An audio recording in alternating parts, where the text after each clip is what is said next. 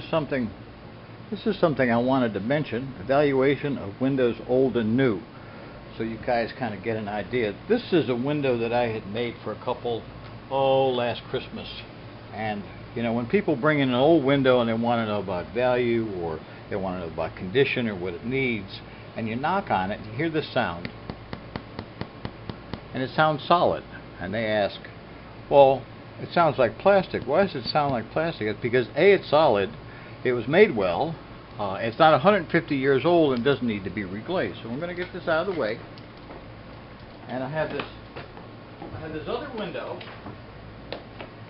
that I had to pick up at a lady's house, and it was in a crate.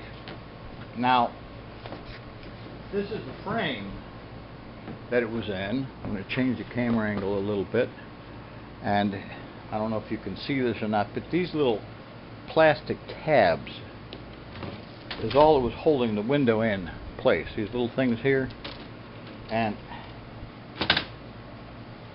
they have broken off on the top, okay, and then one on the bottom. And this kind of frame could work as a transport frame if it had a cross brace, okay, to keep this thing from bowing. But to make something this big and put it in a frame this small is, my opinion, kind of Mickey Mouse work. You know, now this window here is relatively new. It's zinc work. It's all bevel glass. And when somebody brings in an old window, now listen to this. Can you hear that? Somebody brings in an old window that's 150 years old, and I knock on it, sounds like that. At the very least, it needs to be reglazed. Doesn't always need to be recamed, but at the very least, it needs to be reglazed. Now, this one, brand new and beveled, had never been glazed or cemented. So that's something that I have to do. Now, I'll be making a new frame for this out of much wider cane. But unfortunately, I'm probably going to wind up having to put a reinforcing bar across here. Yeah, it's going to hit the design, and probably across there, and yeah, it's going to hit the design.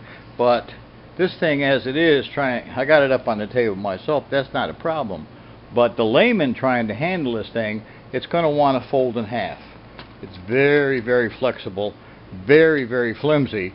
So even though this is made out of zinc, the people left off a very important part of the procedure. There's also, you know, and this is something else that happens, you know, when you don't glaze and you don't clean, and I don't know if you can see this or not, this is a little bit of corrosion.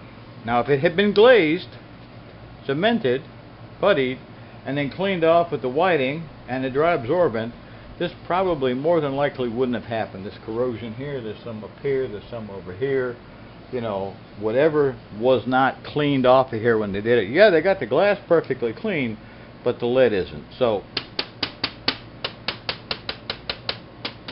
this is one of the reasons why you don't leave off an important part of lead caming windows or zinc caming windows, is they need to be cemented. They need to be glazed.